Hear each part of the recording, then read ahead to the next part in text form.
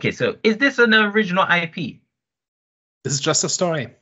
Okay, so this is what I'm finding I want to understand why they haven't marketed this film because it is a solid original movie. To me, that's showing me okay, like we've kind of gone past the stage of kind of like putting in our money and taking risks when it comes to original movies. Now we're just pretty much putting in our like we're putting in our money and just like going for the movies that already have a successful IP. Have we passed that era of original movies? This is just not the kind of movie that makes a lot of money at the theaters, and this is the kind of movie that does well on streaming. This seems to be doing all right, but even with a full release, I'm not sure it would have made all that much money. I don't know. Like, this is not the kind of movie that a lot of people show up for.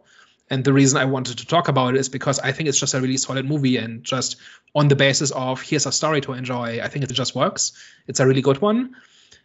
But not many people will go pay I'm not sure I really wanted to pay £16 for a movie ticket for this. I would have really enjoyed this had I found this one afternoon on Prime or something, or on Netflix. And that is kind of the big question of where do these small movies belong now? You think it star power? Well, I mean, Eastwood is a big name. Nicholas Hoult is a fairly well-known name. So is Toni Collette. Kiefer Sutherland is a big name. J.K. Simmons is big. Leslie Bibb is big, right? So there are known names with this. But it's not like the kind of movie that a lot of people show up for, right? Like, that's why Joker is Joker, right? Because it's not just a Taxi Driver ripoff. The reason it made money and it got people talking about it is because it had the name Joker on it, right? And that is just the reality that most people don't show up for just stories, right? It has to be franchises. It has to be something they know, right?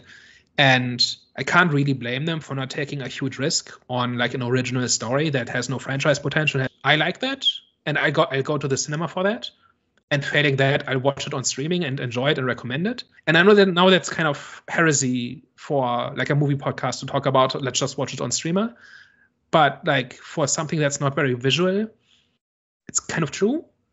I don't know. I don't know what the best solution for this is. I think this movie deserves to be watched. I'm not sure that a theatrical release is the best strategy for it. I'm not sure.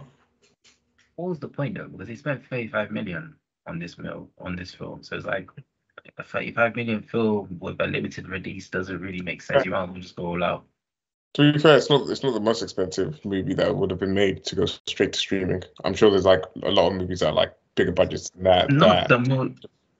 And that went to streaming. I mean, at least this one had some chance of recouping some money on its theatrical release before being on streaming, to be honest. So that's what they're trying to do now, recoup some money. I didn't know that's how. A lot of actors, directors, and so on just wanted to be in cinemas. There was this whole thing, I don't remember who it was, but some fairly big director had a big fight with Netflix recently about it. I think there's a few. And ultimately, they basically say it's a proper movie, therefore I want to watch it in cinemas. And I'm not that much of a purist about it. I think whatever gets people, whatever makes it available to people and makes this economically viable so that more stuff like this gets made. That's ultimately what I care about. If cinematic release is the right answer for that, then I'm for that. If streaming is the right answer for that, I'm for that. And I think streaming specifically has not really been figured out in terms of what is economical and how much our movies are worth and so on. A lot of the time they do make more money if you put it into cinemas, but then you have to advertise, and that's additional cost that creates additional risk.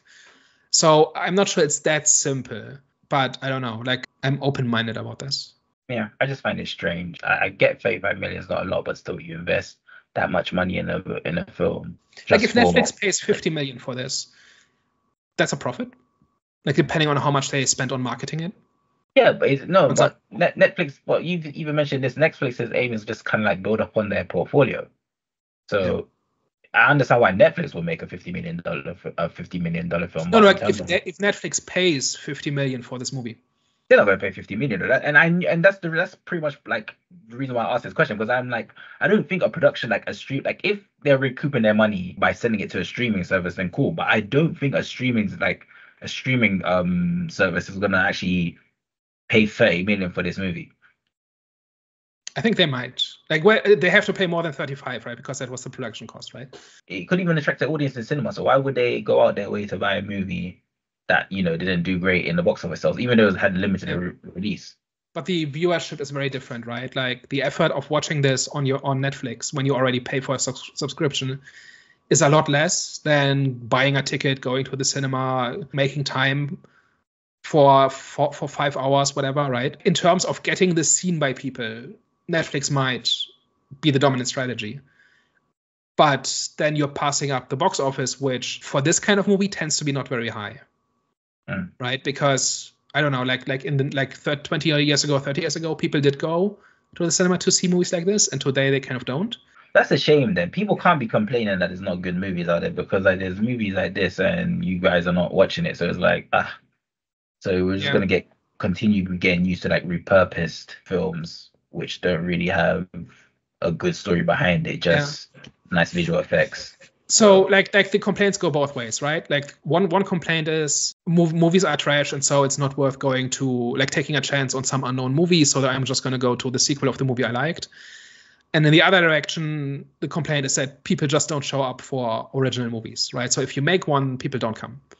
And I think both are a little bit true. And I think just if we can just, when we find a good movie, I think recommending it and making other people aware of it, I think is a big part of the solution, I think. Like, there are a lot of bad movies out there that I don't want to buy a movie ticket for, but I want to find the good movies, right? And I can't see all movies. There's a sorting mechanisms through reviews and word of mouth and stuff like that, right? And I might not have seen this movie had it not been for this channel, right? But I'm glad I saw it.